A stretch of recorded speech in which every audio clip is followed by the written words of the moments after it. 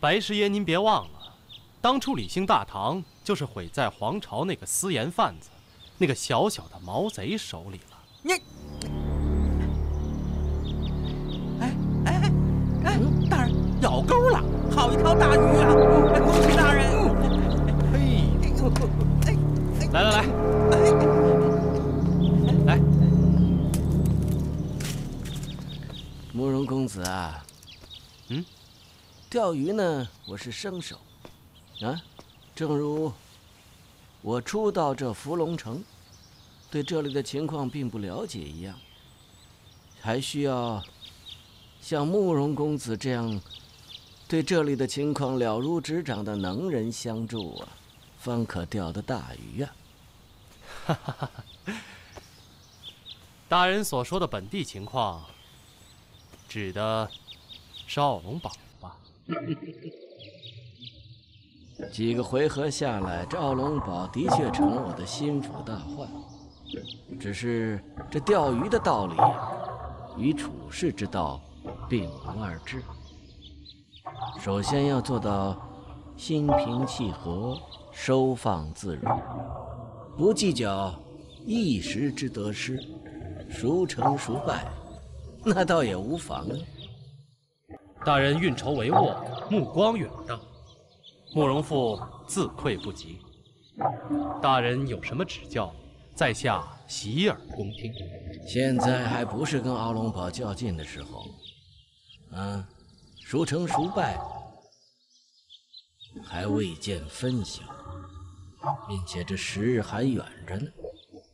兵法有云：知己知彼，方能百战百胜。只要我们抓住奥龙堡的死穴，然后给他轻轻的一击，他不倒都不行啊！大人英明。奥龙堡最傲人、最稳固，也是赚钱最多的地方，乃是西北边陲的数座金矿、银矿，每年的收益能占到奥龙堡的70%以上。大人应该知道，如今矿业大多收为官办，只有少数没有收为官办的，除了交纳税赋以外，还必须要有朝廷派驻的督官。这督官嘛，虽然官职不大，却多被矿主们供奉，真是收益良多呀。还有一条是最关键的，这些督官的品级最高的也才从6品，品级不高啊，换个从6品的小督官还不容易啊。到时候我们家大人身后自会有人帮忙。这朝廷派驻的督官有2个作用，一为矿上的安全，二为税赋。大人应该知道，矿上的安全出了什么问题，应该不会有人说什么。若是税赋出了一丁点问题，就要被封矿。随便封他几个月的话，我想再大的家业也吃不消吧。把矿场督官换成咱们自己的人，然后再好好查查他们的账啊！到时候就算奥龙堡自己的账没有问题，咱们随便塞给他一本假账，包他吃不消。好，慕容公子送了我一条大鱼，我也要送你一个礼物啊！那可要多谢大人了，只是不知道是什么好东西呢？一条小虾罢了，就当是大餐前的开胃菜啊！哦，多谢大人。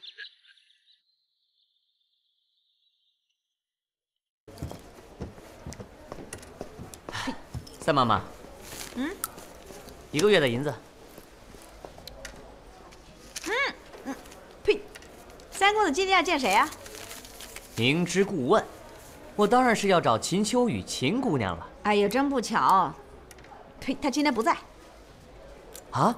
那秋雨她什么时候回来？那我哪知道啊？她去哪儿了？慕容府，慕容公子那儿。她去慕容府？那她是自愿去的吗？哎呦，我我的小祖宗，你就别碍着我做生意，行不行？看见没有？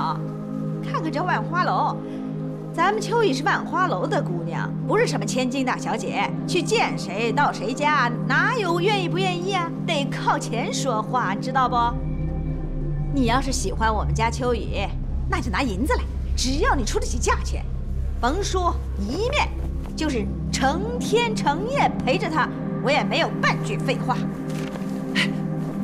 可现在城里的采花贼已经闹得沸沸扬扬了，你不能让他四处乱跑吧？我的小爷，你别碍着我做生意行吗？你是三公子，我也怠慢不起。这么着吧，我请你喝杯茶，赛牡丹不在话下。哎呀，给公子沏茶。来喽！哎，赛妈妈，您喝茶。你把银票给我。你先喝茶，上等的好茶。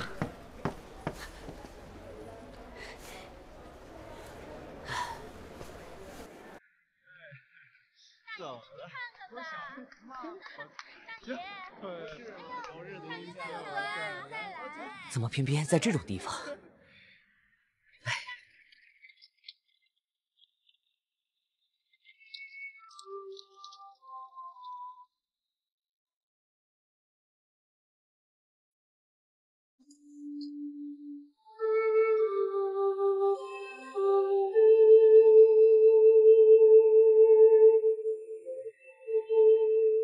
秦姑娘，三少爷，小影，你先进去吧。你真的去慕容府了吗？我陪慕容公子下了半晌的棋。怎么，去不得了？慕容公子那个人阴阳怪气的，他不是个好人，你不要靠近他。而且最近城里来了一个采花贼。怎么，三少爷也是担心秋雨被玷污吗？原以为你是不同的，看来男人都一样。哎，我不是这个意思啊，我只是担心姑娘的安危。我也不知道秦姑娘什么时候坠入风尘，但是我无戒从来不对那些烟花女子有好感，也不喜欢来这种地方。可是自从在这里见到你之后，我才知道什么叫做命运。命运中早就注定了一个人会遇到另一个人，无关身份，没有背景，没有预兆，没有选择。我喜欢你，不管你以前是什么样，现在什么样，以后有什么样的改变，你的样子就停在我喜欢你的那一刻。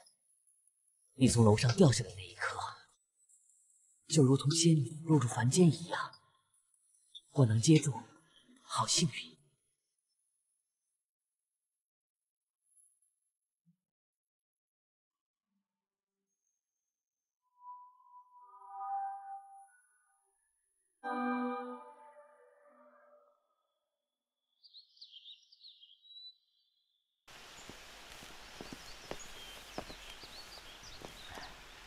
哦，慕容公子啊，你看看这地方如何啊？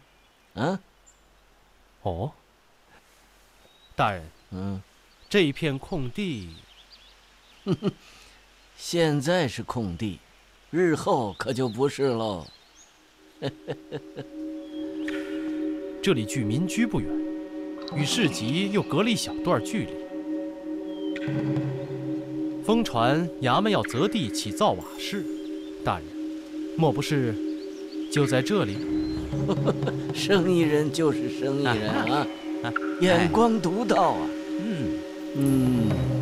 这块地方不错啊，日后可以繁华起来，车水马龙啊，那指日可待。只要在这里悉心经营，一定能赚得个盆满钵满呢。大人，这城北的老王家和城南的老李家已经托人带过话了。哎，对了，隔壁青云县的老张家还找了现任的知州打招呼。哎呀呀，我说，小小的知州也配跟我对着干吗？白师爷，你跟了我这么多年，你还不懂规矩吗？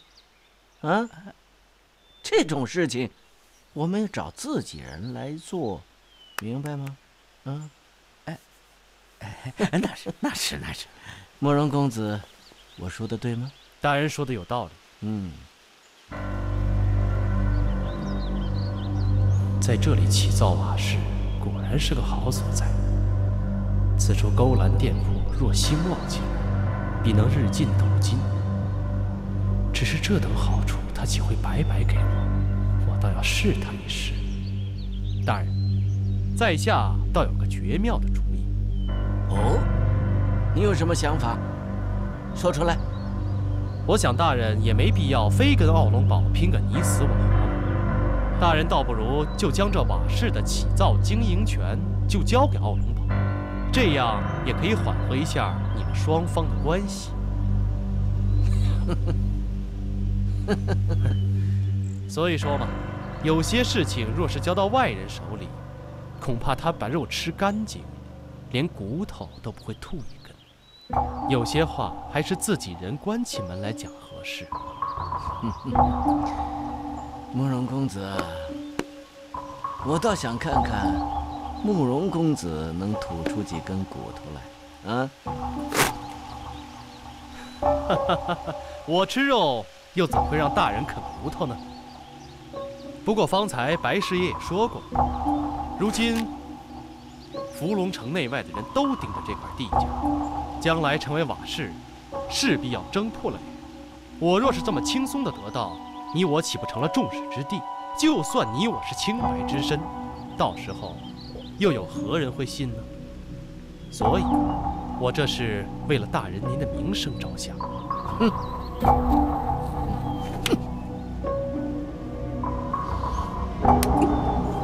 哎呀，大人，这慕容公子说的对呀。哎，所以说嘛，有些事儿还是应该找个合适的由头，办得名正言顺才是，既能顺利的得到手，又能不让别人挑出毛病。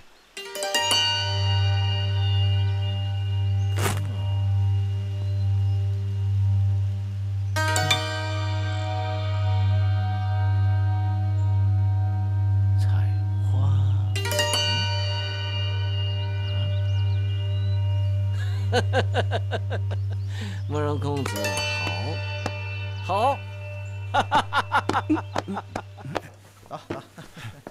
小二，这菜不错啊！老板，结账。下再来啊！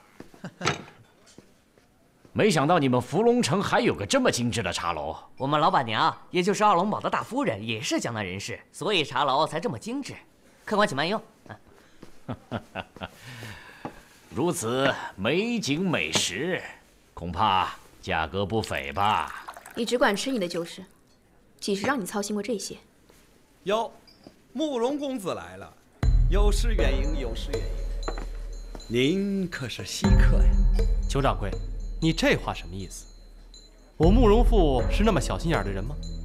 不就是花几个小钱来给你们奥龙堡捧个场吗？再说了，你们不也得笑呵呵的伺候我吗？慕容公子，您怕是走遍整个伏龙城，也走不出我们奥龙堡的产业。公子，请这边雅座。飞扬来了，去就来。老板，你们这茶水不错呀。那当然，我们这是远近闻名的西湖龙井啊，请。老板，还有其他座位吗？爹，慕容复。请好。慕容复，看你还往哪儿跑？原来是慕容峰、慕容锦两个同学，怪弟弟眼拙，没注意，失礼了。少来这套，真是冤家路窄呀！没想到我们在这儿把你堵上了。哟，三伯也在，侄儿这厢有礼了。哼，有理没理不在面上。当初你霸占我们老三田产的时候，怎么没看见你有理啊？三伯言重了，当初那田契是你亲自画押转给我的，又怎能说是强占呢？那都是你陷害老夫所致。慕容复，我是从小看着你长大的，老夫对你是疼爱有加呀。没想到你这不孝子孙竟算计到老夫头上来了，卑鄙的手段，霸占你叔叔伯伯的田产，窃为己有。老四当初就不该认你这野种。爹，还跟他废什么话？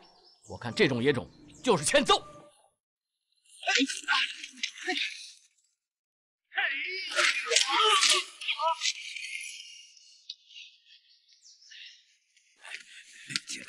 以多欺少算什么男人？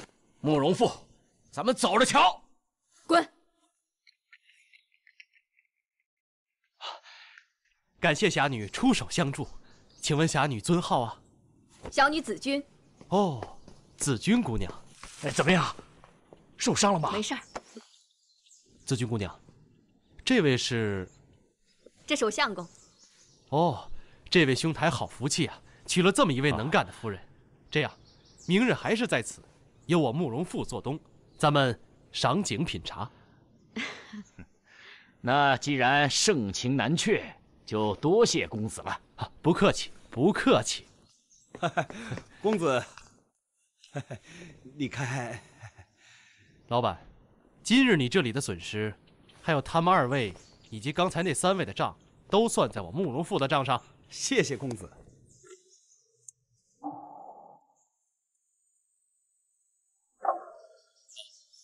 今日出来的匆忙，忘记带钱袋了，无妨。掌柜的一并记好了，回头到我慕容府上去取吧。行。两位，就此别过。告辞。告辞。明日不见不散。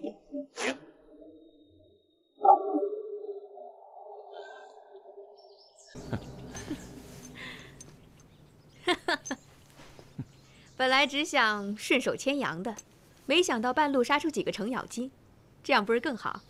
拿了他的钱袋，还一口一个谢谢呢。又是一个傻瓜。走，请你喝几杯去。走。哎，各位，我们朱大人有话要讲，大人，请。在座的诸位都是伏龙城的名商巨贾，今日把大家请到这里来，是要跟大家商量一件事情。城东集市与民居之间要营造一处瓦室的事儿，我想诸位早已听说过了吧？朱大人，就为这等事，您何必招呼大家来此呢？私下托付给谁办了，不就是了？明摆的利益，没人会往外推的。二堡主说的话呀，他说差了。我朱秉金是一个一向奉公守法之人，从来不做那种图利他人之事。这个建设地方啊，是大家的事情，就是有利可图啊！有利益出现，我就要把一碗水端平，不能有失公允。奥龙堡向来都是做大宗生意的，怎么会看上我等这些小打小闹呢？若真是耽误了你们的大事，请可以走啊，是吧？诸位，这，静一静，各位，听朱大人把话讲完嘛。啊，好，我就选一个公平的法子啊。这各地的瓦市，它向来都是鱼龙混杂，江湖人士居多，像什么泼皮无赖啊，也都大多聚集在这个地方，是非多，打斗之事屡见不鲜。所以啊，官府呢要指定这个营造经营权，就必须把它交给一个能够安定一方的人方可。那么就需要这个承揽的商家呀，要有足够的力量，能够保证一方平安。朱大人，这人家都是比武招亲，您这是让我们比武招商啊？本官绝无此意啊，不过考察的方式有些相似之处。近几日采花贼的事情闹得是满城风雨，我想咱们可以就此来一个公平的竞争嘛，以诸位对这个伏龙城的地形人情之了解，协助本官捉拿采花贼，应该是轻而易举的事情。如果哪一位协助官府先捉住了采花贼，我就将营造经营权交予给他。言尽于此，我也因有公务在身，就不奉陪了。大家请随意啊，我就静候佳音。恭送大人。告辞，告辞。既能除掉飞贼，还能得到一块宝地，可是一举两得呀！这等毛贼手到可擒，这瓦市我们李家是要定了。哎，你可不要托大呀！这奥龙堡与慕容家可都在呀。二少、三少，你们奥龙堡想必对这瓦市已经是志在必得了吧？瓦市不瓦市的倒也无所谓，不过那个采花贼倒是需除之而后快。连一个采花贼都抓不住，还借着瓦市悬赏之名，这官府也太无能了。三少年轻气盛，小心祸从口出啊！祸从口出。慕容公子，您这话说的一点都不假。要是这世上少了几个搬弄是非的人，便天下太平喽。此言有理。外老爷啊，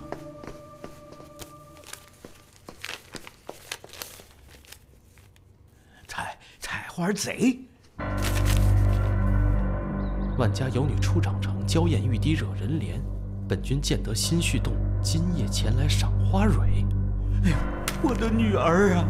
好大胆的采花贼，竟然公然下帖挑衅，那是看准了官府无能，越发是肆意妄为了。不见，那怎么办呢？这……哎呀，万老爷放心，我们今天晚上啊就去您府上守着，我就不信那飞贼能飞上天喽。对，是吧？今晚一定要抓住他呀！是，一定要抓住。这事我去办。三少倒是很起劲儿啊，怕是存着什么别的私心吧？你，万家的女儿自有全城人把守，你只要看守好万花楼即可。难道慕容公子你就没有私心吗？这捉拿采花贼本就是官府应尽的职责，现在倒成了什么考察商家能力的由头，这里面恐怕也是有慕容公子的智慧吧？啊，没有好处的事，谁会去做？商人嘛，都是无利不起早的。对呀。慕容公子，你和朱大人关系那么亲近，怕是给你不少好处了吧？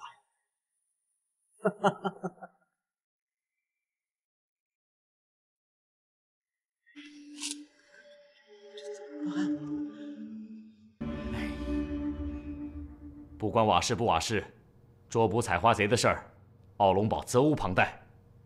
谁家没有女眷啊？此贼不除，人心惶惶，伏龙城也会没有安宁的日子。现在全城皆兵，仿佛没了衙门的事。我们奥龙堡本就树大招风，现在朱秉金和慕容复又暗自联手，如果我们涉入太深，动辄得咎啊！那也不能坐视不管啊！御史比较有经验，这个案子应该怎么做比较好呢？采花贼不比寻常盗贼，他们犯案的目的就是淫乱，当事人常常处于慌乱、羞涩、所以提供不出什么足够的线索。再加上这样的贼，又没有什么赃物，所以搜捕时容易遗漏。全民结兵，不失为良策。对呀，你不是做过捕头吗？你来调度啊，总比那些乌合之众强吧？三弟，朱秉金正到处搜寻玉石的下落，你这不是让他自投罗网吗？那我去，好歹军营里的围剿之术和咱们堡里的联防操练可以派上用场。这么大的阵仗，恐怕10里之外就能听到动静，采花贼是不会出现的。其实贼和老鼠很像，看见饵就会忘记危险。他们总认为自己比猫聪明，能偷一定不会放弃。所以，只要知道饵在哪儿，就能知道贼在哪儿。都准备好了？老爷放心，小的全部安排妥当。万老爷，哟，直家三少来了，真是有劳大家费力了。应该的。什么应该的？虚情假意，一个个还不是想捉了采花贼立功，好拿下瓦氏的经营权？走，三少爷来了。今晚这万府可真是够热闹的，各路英雄豪杰汇集。不过那采花贼吓都被吓跑了，我看各位都回吧，也别跟这儿白耽误功夫了。哼，既然如此，你慕容公子怎么也来蹲守啊？哈哈，我的目的怕是与诸位不同，我闲着无聊，不过是来看戏罢了。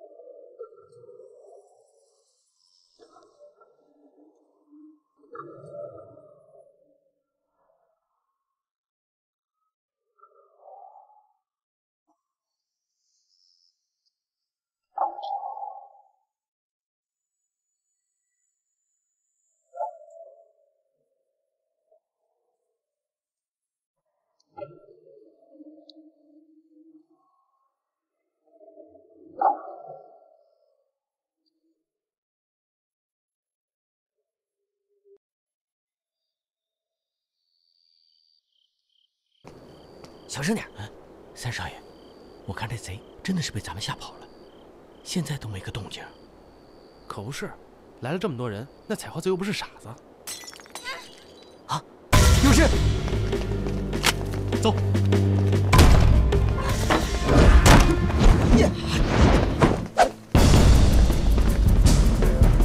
怎么回事？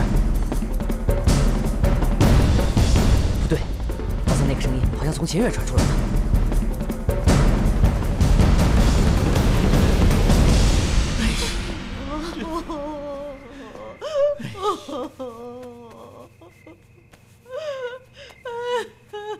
都怪我，都怪我呀！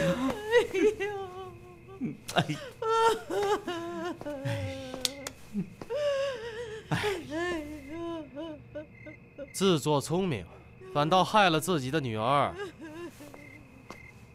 这到底是怎么回事？原想由我假扮成小姐在屋里捉贼。换上，今天晚上可就看你的了。是。外头有一堆人等着抓贼立功呢，若让他们捉住采花贼，那瓦氏的经营权就只能旁落他人了。老爷放心，这事交给我了。怎知道这采花贼竟如此狡猾？看来他早就知道掉了包。哎，这个万老爷怎么这么糊涂啊？今晚这出戏比我想象的还要精彩，精彩，真是精彩！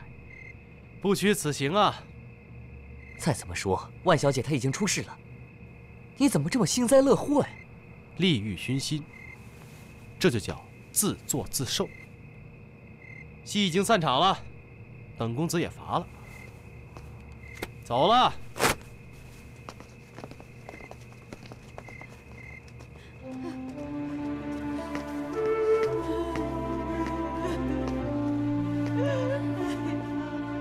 迷香味。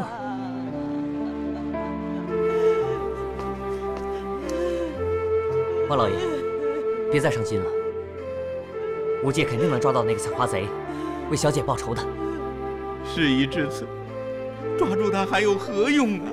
也无法换回我女儿的清白啊！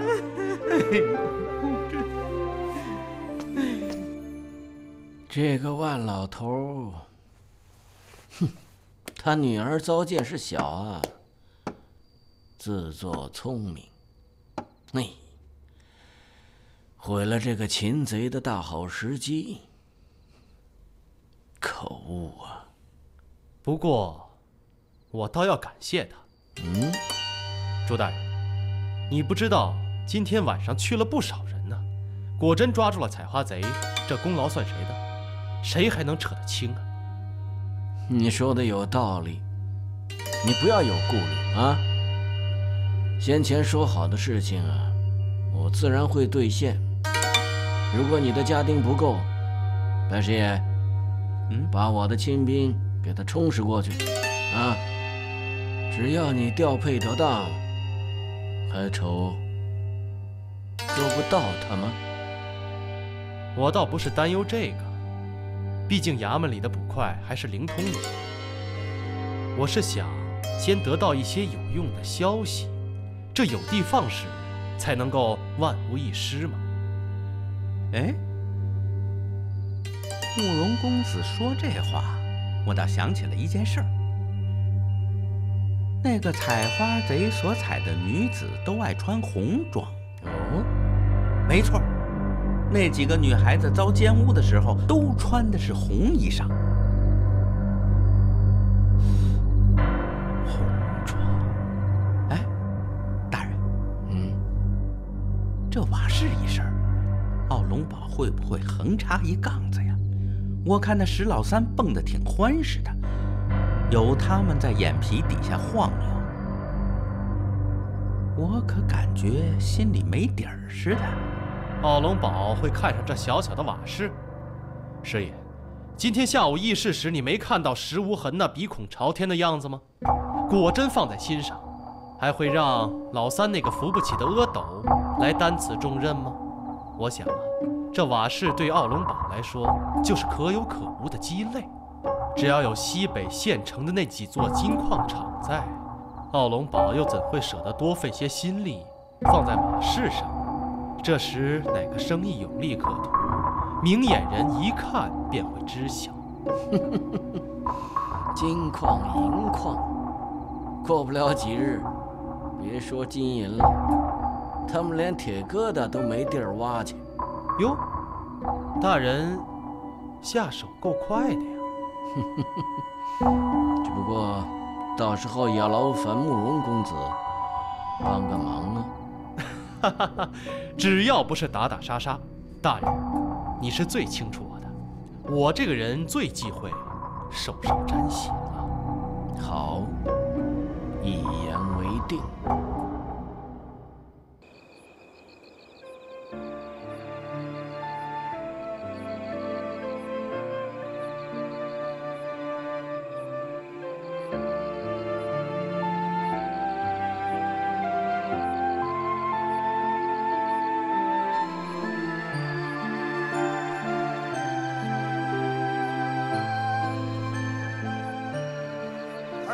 下次再来啊！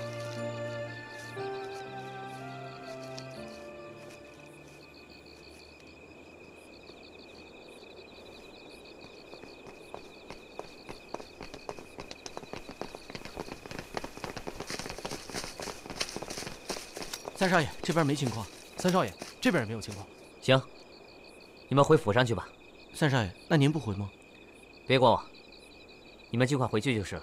可是您已经劳累一整天了。不行，我还是不放心秦姑娘的安全。行，你们回去吧。是。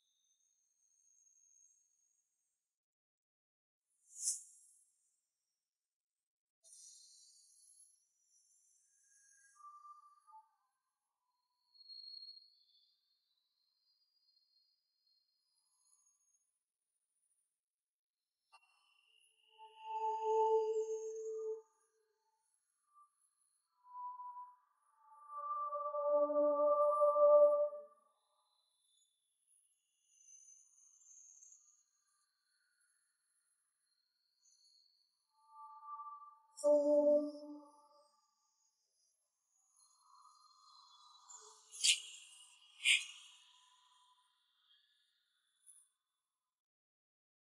雨谢过三少爷。秋雨许久没有这么开心过了。只要秦姑娘喜欢，我可以随时都来陪秦姑娘。正如雪影一样，秋雨并无选择的权利，凡事还得看养马人的心情。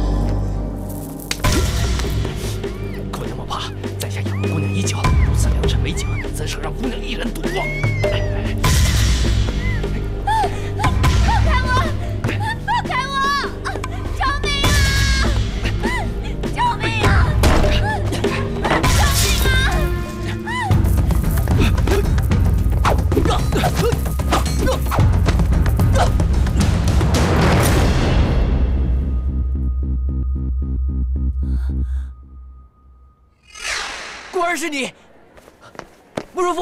松开，松开，松开！干什么？三少爷，你还真是个奇人，放着奥龙堡那么舒服的床榻不睡，却偏偏睡在路旁的石板上，这夜不归宿的，小心被人当成采花贼抓了去。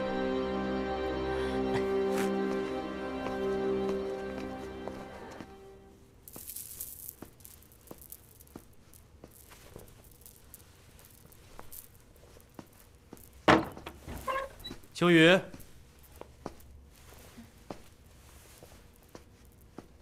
美呀，真美。公子怎么想起来送秋雨衣裳了？瞧你平日里净穿着那些黯然无色的素装，心境也就随之冷清了。公子不也说过那些大红大紫甚是俗气吗？那要看穿在谁的身上。若是穿在你这般清新脱俗的女子身上，倒显得分外清爽。秋雨啊，走吧。公子，我还是不去了。怎么了？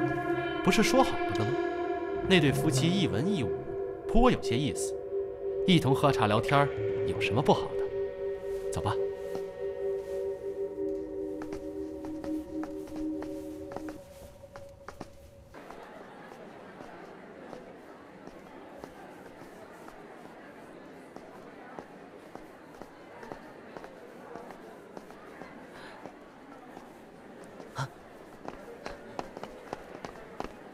秦姑娘，你这是要去哪里？